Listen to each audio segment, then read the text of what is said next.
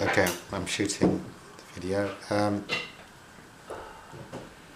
Getting triggered. I mean, I have several addictions, like food addiction and others as well. But the thing with those is that if they're great in the sense that they give a vulnerability to always work your spiritual stuff not to go back there.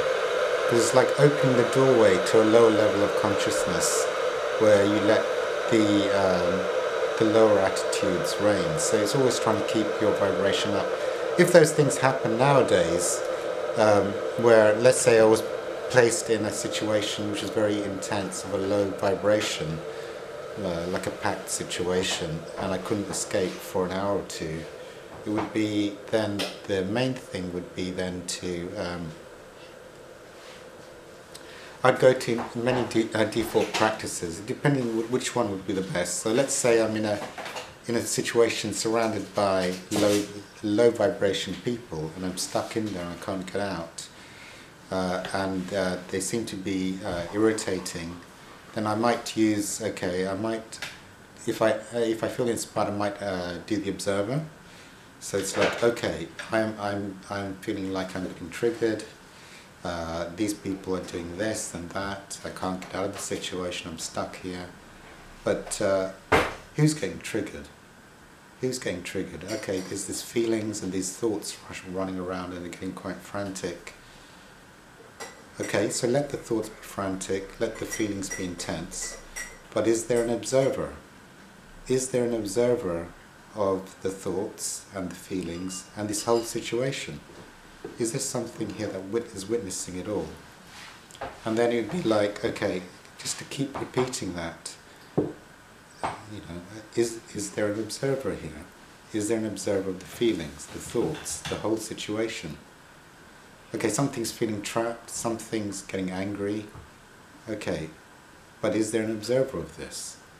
So I'd keep doing that, and then trying to get the sense of the observer, and then dwell on the observer. Often, if what happens for me is, like, if I'm stuck in the thoughts and the feelings and the situation, and it's become claustrophobic, is I'll just keep doing the observer, because sometimes what happens is the miracle suddenly happens, and it's like the whole thing bursts, and everything's let go of.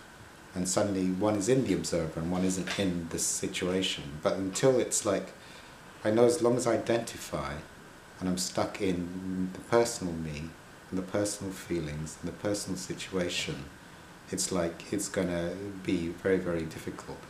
So I need the observer. So that's one thing. The other thing, if I can't access the observer because the thoughts are too, shall we say, loud, the feelings are too loud, or whatever it is, then is to do a prayer.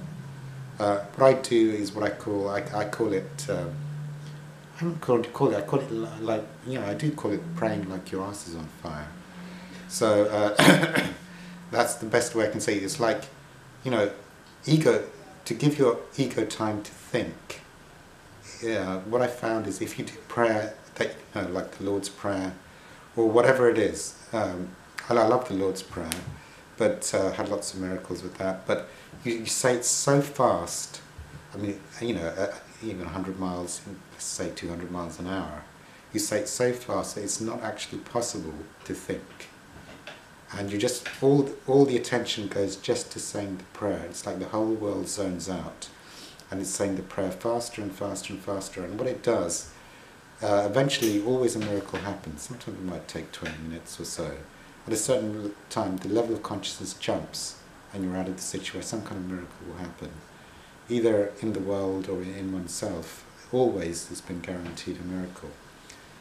So that's another thing that could be done with it. You can pray. Those are the two things I do if I'm in a really intense situation. And when you're not in intense situations and you're out of them, then it would be, you're more relaxed, then it's like praying for intuitive guidance. Do I go out of my way to avoid this situation that I can't handle them, or do I You know, what is the current thing? Or otherwise, the thing to do is when you're out of the situations, not necessarily in them, is to do this, what I call is, the best way to call it is to see what happened and then to cancel or to pray for all those components that triggered you to be removed before the next time you go in. And then you get, what you get is like, well, I don't like being stuck in a crowd for 1.5 hours and be trapped. Well then I do the work, cancelling my beliefs and everything. You know, a crowded space full of negative people doesn't have the power to pull the infinite into it. It's only because there's some belief systems that mean if I'm in a crowded place, I'm locked up and people are going mad around me, I have to lose the infinite.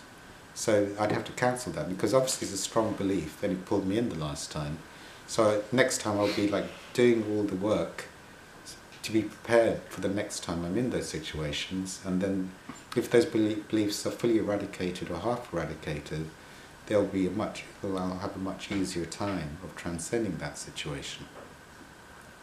So that's the type of, I mean, the emergency stuff is when I'm in it, when I'm getting triggered, then it's either fast prayer, so fast that it's like it takes everything in you and you just think fast and fast. There's no time to think or get absorbed in anything else, it's just the prayer. And then suddenly, always for me, a miracle happens, or it's just going to the observer and going, okay, I'm triggered, well, is there an observer of the I? There's lots of fear here. I'm suffering the fear, it's like terror, it's panic, can't breathe. Or is there an observer of this? You know, I need, you know, whatever it is. There's lots of thoughts going on here, and they're pulling me in, but is there an observer of these thoughts? And then eventually it's like, you know, detach, let go of identification, let go of identification of the story. And there is an observer, even in the most horrible situations, that is not identified with anything that's going on. And sometimes by invoking that, by doing the observer, then it comes. And then suddenly, like a miracle, there's detachment. There is an observer here that's not trapped, that is not being attacked by people, that is not suffering panicking thoughts and panicking feelings. And I am the observer. The observer is what I am. This other stuff is not. There's suddenly a clear seeing. So it just depends on letting go of that identification. Sometimes it can't be done, and then you have to do another route, like fast prayer. I pray like my ass is on fire. What I find is like it's the option. What's happening there is, if I think, it usually gets worse. And if I'm just saying something like the Lord's Prayer, or I pray for a miracle, or God, you know, God help me, or whatever it is, and just that, then it does help, and that help comes. It's like one is doing, you know, almost like getting the vibration of the divine, matching the vibration. The words are at the level of the divine, at the infinite, so they pull you into the infinite. Whereas thinking is it's very low level of consciousness. It's not going to get you out of there. It's only going to make things worse.